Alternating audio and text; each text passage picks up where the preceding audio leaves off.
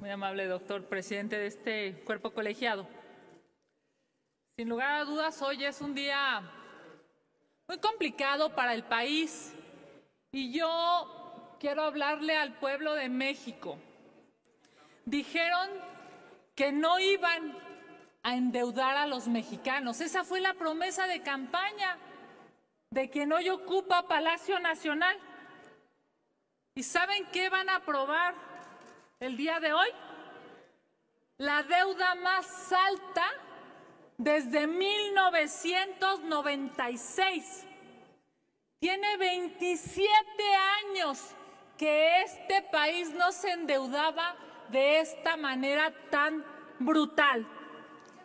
La deuda que hoy van a aprobar los compañeros del régimen, los subordinados del presidente de la República, es una deuda de más de 1 millón de millones de pesos.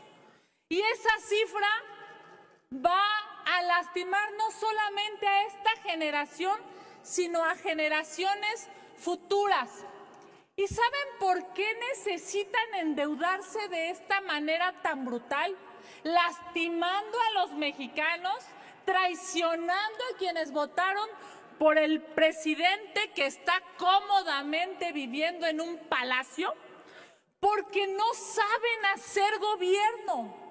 Nos hemos enterado, gracias a estos documentos llamados Guacamaya Leaks, que existe un documento de la Sedena que se llama Estados Financieros 2022. ¿Y qué creen que dice este documento, señoras y señores de México? Dice que la IFA ha logrado cobrar solamente 19 millones de pesos, pero ha gastado 342 millones. Es el peor negocio. Los mexicanos están pagando con sus impuestos las necedades de López Obrador y como no saben hacer gobierno, están endeudando al pueblo de México. Es terrible este documento. Hay otro adicional que también podemos encontrar en esta información de Guacamaya Leaks.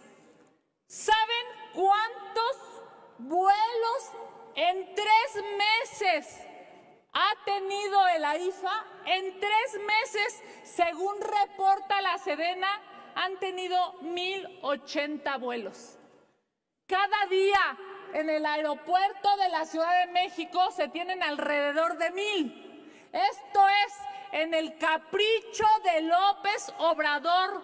En 3 meses han podido hacer los vuelos que se hacen en un día en el aeropuerto de la Ciudad de México. 90-1. Por eso están quebrando a México. Por eso es que no hay dinero y no les alcanza el dinero porque lo dilapidan, lo gastan, lo tiran. Es increíble cómo hoy vienen a votar para que se apruebe una deuda que va a lastimarlos a ustedes, a sus hijos, a sus nietos, pero sobre todo va a lastimar al pueblo de México. La deuda que hoy van a aprobar es de 1 millón de millones de pesos mexicanos. Compañeras y compañeros, por favor razonen que esto es claramente inmoral.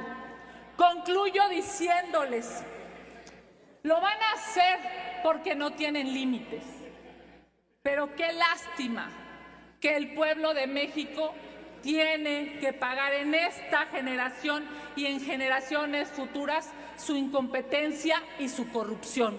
Es cuanto, presidente.